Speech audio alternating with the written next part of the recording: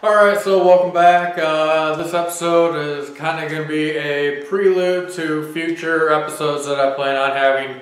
And these episodes are going to go into depth about weld joints and their welding symbol and things you might expect to see on different wacky blueprints and things like that. So just to get a little bit closer up view, we're going to take you over to the table here and show you just some really quick mock-ups just with a couple of pieces of aluminum that I got.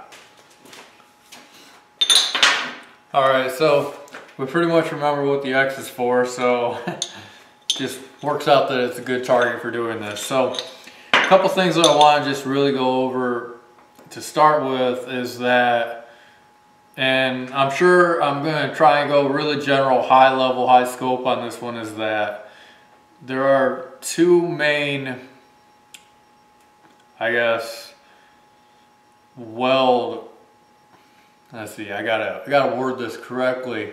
And I'm probably going to get it wrong. You'll probably correct me in the comments, but there's really two different weld types and then very many different weld joints. All right, so what I mean by that is you've got fillet welds and you've got butt welds.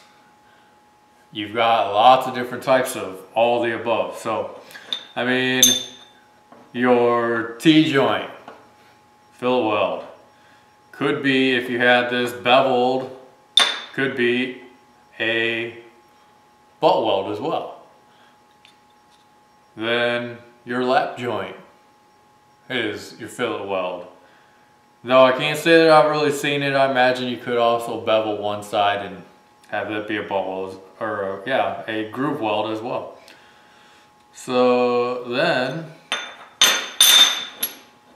you know, just two members together. This could be like, this is a square groove weld. You could have gaps, you don't have gaps, you know, you have endless possibilities. You could have one side beveled, both sides beveled. You can have all sorts of different configurations for these joints. So anyways, this is again, the high level, sorry for that, very high level. That this is the kind of conversations that I'm going to take some future episodes on the wet series.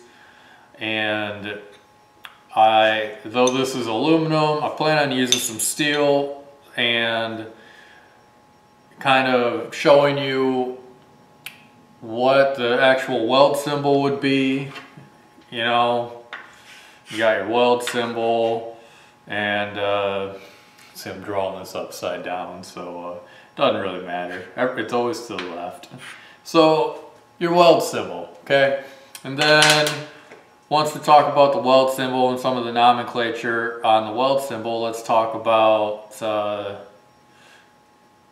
what that actually means when you get to the metal. And then what will you see on different blueprints? So things like that, that's the direction that I want to go.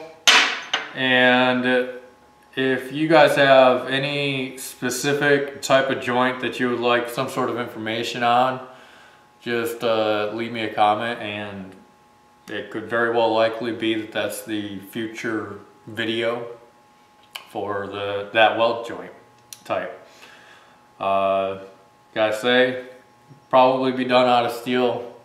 What it looks like on paper, what it looks like on the metal, and if I am really feeling spunky, I might even actually weld the joint out. So thanks for watching, and again, if you've got anything in mind that you would like some information on, just leave me a comment and we'll go from there.